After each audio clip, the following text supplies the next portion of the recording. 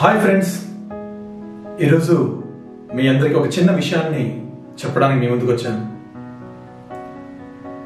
అది ఒక weekend holiday.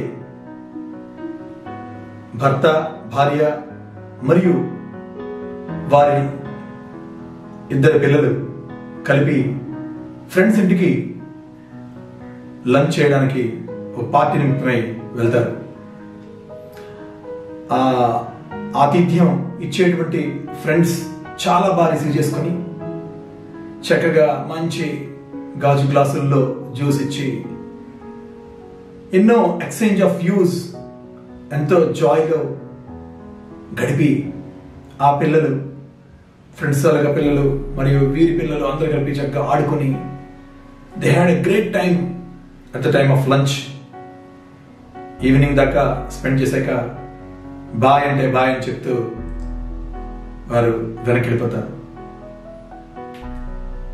ఈ గెస్టులు వెనక్కి వెళ్ళిపోయిన తర్వాత ఆ హోస్ట్స్, అరే ఇవాళ ఎంత బాగా గడిచిందిరా, ఎంత ఆనందంగా ఉంది అని రోజంతా జరిగినటువంటి ఆ స్వీట్ మెమరీస్, ఆ పిల్లల యొక్క చక్కటి ఆ ఆటలు, పాటలు, ఆ మాటలు అన్నీ గుర్తించుకుంటూ ఆనందంగా ఉంటారు. ఇదే కథని మరొక చిన్న కోణంలో వేరే యాంగిల్ నుంచి మనం చెప్పుకుందాం. ఒక వీకెండ్ హాలిడే నాడు భార్య, భర్త మరియు వారి ఇద్దరు పిల్లలు కలిపి ఒక ఫ్రెండ్స్ ఇంటికి లంచ్ పార్టీ నిమిత్తం వెళ్తే, వెళ్ళిన తర్వాత చక్కగా మాట్లాడుకుంటూ ఉన్న సమయంలో, పిల్లలు ఆడుకుంటున్న సమయంలో ఈ వెళ్ళినటువంటి అతిథులు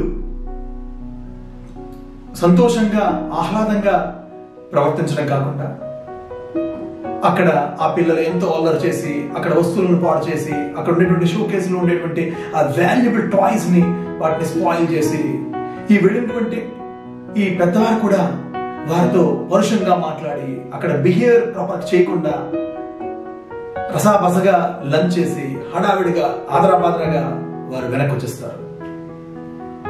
ఈ స్టోరీలో గెస్టులు వెళ్ళిపోయిన తర్వాత హోస్ట్స్ ఏం ఫీల్ అవుతారు? అరే మరికెప్పుడు కూడా ఇలాంటి ఫ్రెండ్స్ ని పార్టీకి పిలవకూడదురా, because they don't have manners. సంస్కారం లేదు వాళ్ళకి.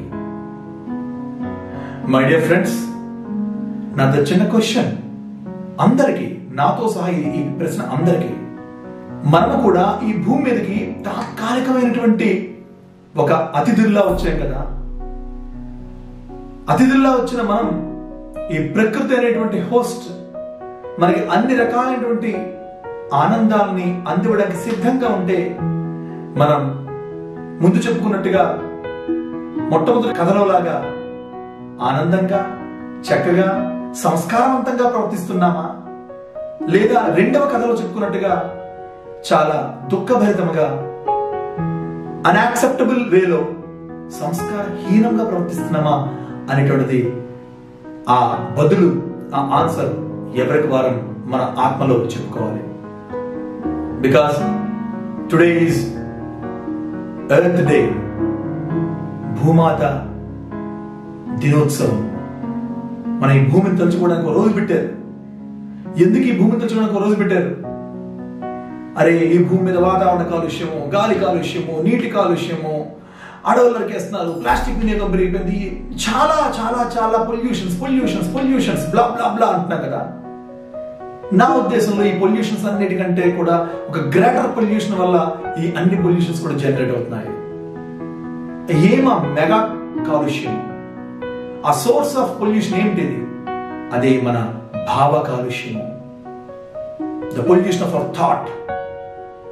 మనిషి కేవలముగా ఇక్కడ అతిథిగా వచ్చాను, నేను ఎదగాలి మరియు ప్రకృతికి ఒదగాలి అనే రెండు దృక్పథాలలో ఒకటి మిస్ అయ్యాడు. నేను ఎదగాలనుకుంటాను తప్ప ప్రకృతికి ఒదగాలనుకోవట్లేదు. కాబట్టి సంస్కారాన్ని కాస్త పక్కన పెట్టి తన స్వార్థం అనేటువంటి దాంతో మాత్రమే చేయించడం వల్ల ఆ భావం అంతా పొల్యూట్ అయిపోయి, ఆ భావానికి అనుగుణంగా వచ్చేటువంటి మాట పొల్యూట్ అయిపోయి, ఆ భావము మరియు మాట మరియు చర్యలు పొల్యూట్ అయిపోయి చేసే ప్రతిదీ కూడా వ్యతిరేకముగా, ప్రకృతికి వినాశనంగా ఉండి తన వినాశనానికి తనే కేర్ ఆఫ్ అడ్రస్ గా మారుతున్నాడు. మై డియర్ ఫ్రెండ్స్, ఈ ఎర్త్ డే నాడు హ్యాపీ ఎర్త్ డే అని మీ అందరికీ నేను చెప్తున్నాను అంటే అది ఒక తప్పుడైనటువంటి విష్ అవుతుంది. ఇప్పుడు మనం విష్ చేయాల్సింది let us make this earth so happy to live.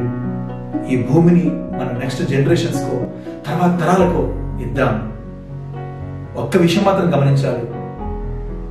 ఒక సినిమాలో ఒక పాటలో ఒక రచయిత రాసినట్టుగా ఏమంటే ఈ భూమి మీదకి వచ్చేటువంటి చుట్టపు చూపులతో అందరం కొన్నాళ్ళు మజిలీ మాత్రమే చేసి వెళ్ళిపోతాం. కాబట్టి let us all realize that this planet Earth is a temporary residence for all of us and make sure of our valuable living here and let this earth live forever with our great and most loving memories.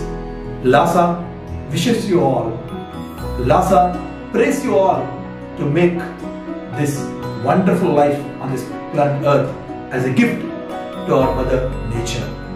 అందుకనే LAASA Foundation లోగోలో కూడా you can see the globe. మనకి భూమి అన్నిటికీ ఆధారం.